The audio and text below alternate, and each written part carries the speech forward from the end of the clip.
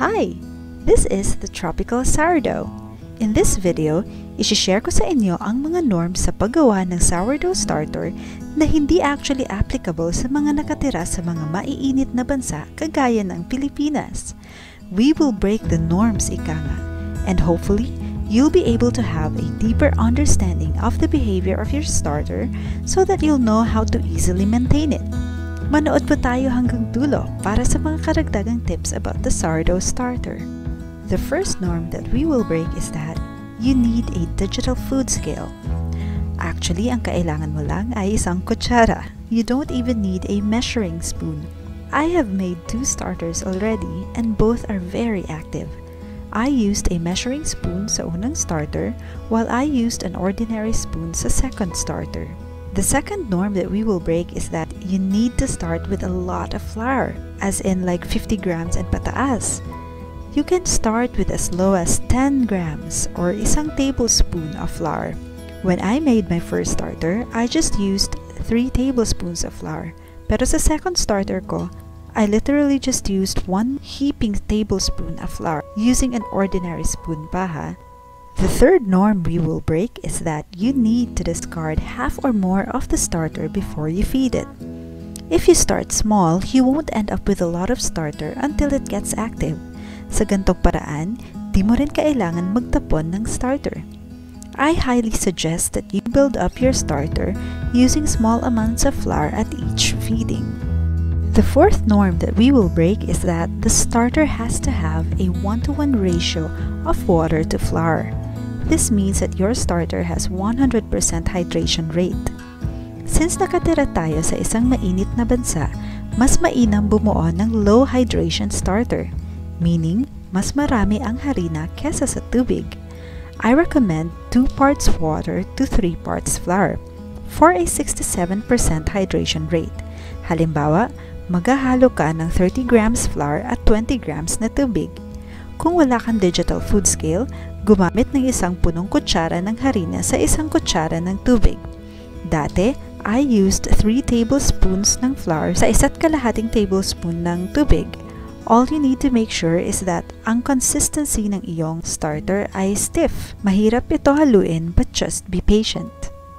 The fifth norm that we will break is that you need a very large container because the starter might crawl out of the container. As you see in the pictures, I only used small containers because I only feed small portions of flour and water at each feeding. Actually, you only need a container that can accommodate 4 times the original height of the starter right after it is fed.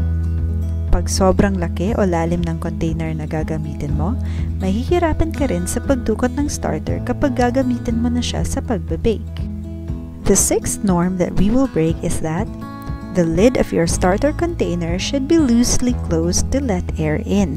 You actually need to protect your starter from pests. I failed in my first attempt at a starter because a cockroach got in. Actually, yeasts are facultative anaerobes. Ibig sabihin na magpapatuloy ang respiration ng yeast with or without the presence of oxygen. Kung kaya, okay lang na isara mo ng maigi ang takip ng iyong sourdough container. The seventh norm that we will break is that you need to use whole wheat flour. Totoo din namang active agad ang starter kahit second day pa lang gamit ang whole wheat flour. But later, I was able to make sourdough starter using plain bread flour. Naging active rin siya on its second day.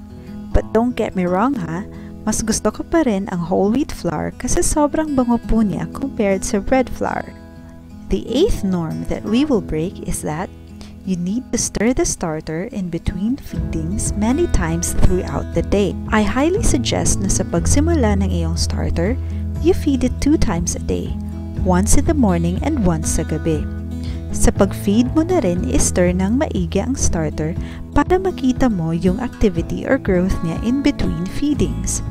Kung ihahalo mo kasi siya lagi in between feedings, mawawala ang mga bubbles nito and hindi mo mapapansin kung tumangkad man ito. Iisipin mo tuloy na hindi active ang starter mo. The ninth norm that we will break is that you can only use your starter after at least a week. To defy this, I made sourdough bread using my 4-day-old sourdough starter that's made from plain bread flour. And look at what I was able to make. I was able to make good sourdough bread with decent oven spring, open crumb, and a good ear with just a 4-day-old starter. The last norm that we will break is that the starter has to pass the flow test before you can use it to make sourdough bread. Since I have been recommending low hydration starter, you must know na itong klaseng starter na ito ay hindi laging nagfo-float. And it's okay, it really doesn't matter. Ang talagang tititingnan if pwedeng gamitin ang starter ay kung dumoble na ang kanyang height within 2 to 4 hours after mo siyang i-feed at iiwan at room temperature. And those were 10 norms about the sourdough starter that you can break, especially if you live in a tropical country. Pabor kasi sa klima natin ang paglago ng yeast sa sourdough starter. I hope may natutunan kayo sa video na ito. More tips will be shared soon in another video. Thank you so much for watching. This has been the Tropical Sourdough, wishing you the best in your sourdough bread journey. God bless you!